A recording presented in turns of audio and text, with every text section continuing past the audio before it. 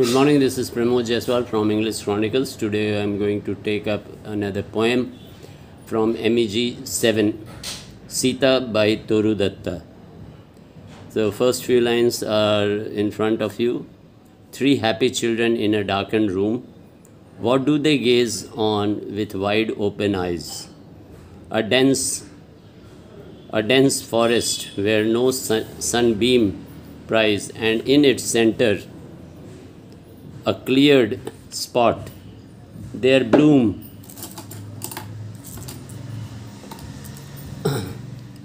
gigantic flowers on creepers that embrace tall trees.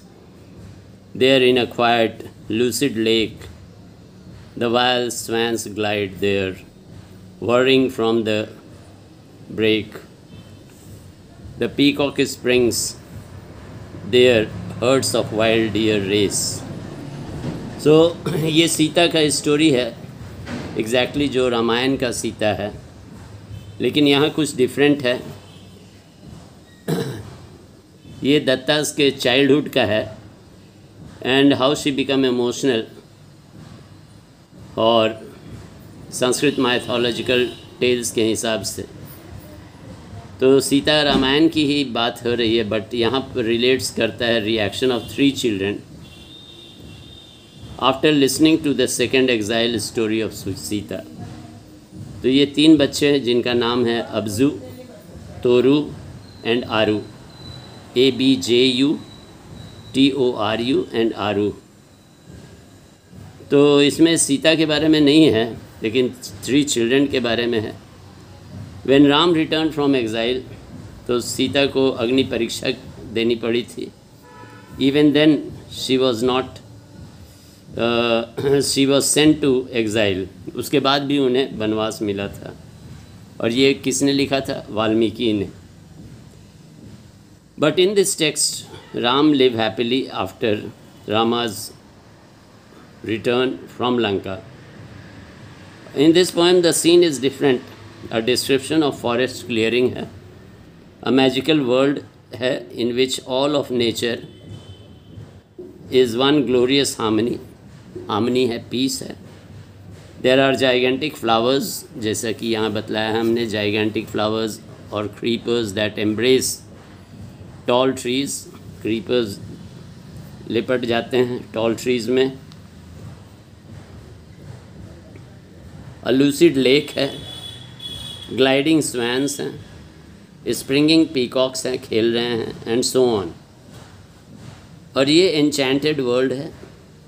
The poet of course Valmiki हैं, आदि ज़माने के. The fair lady is Sita, और sorrowful Sita जो कि रो रही हैं अकेलापन में, सॉलिट्यूड में. But does she weep alone? No, for the poet tells us about 3 pairs of eyes. उनके साथ रो रही हैं. ये किनके आइज़ हैं? तो अब्जू, तोरू और आरू के हैं. और at the end of the story the vision is हस्ड away. और विज़न को हटा दिया जाता है. पोएम एंड करता है with a question. When will those children gather once again eight there mother's side. कब वो तीनों बच्चे मदर के पास आएंगे? The question is rhetorical because by the time of its writing the 2 siblings of Toru, as is the mother in the poem, are already dead.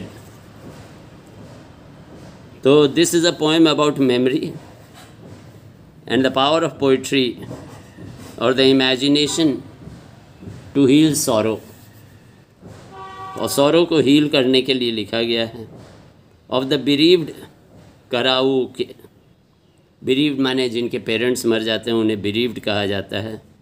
Bird का नाम है KRUAUNCHA.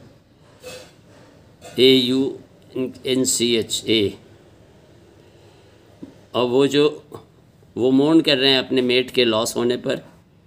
That impelled Valmiki. उसी को देखकर वाल्मीकि प्रोत्साहित हुए थे, इंस्पायर्ड हुए थे to compose his last verse.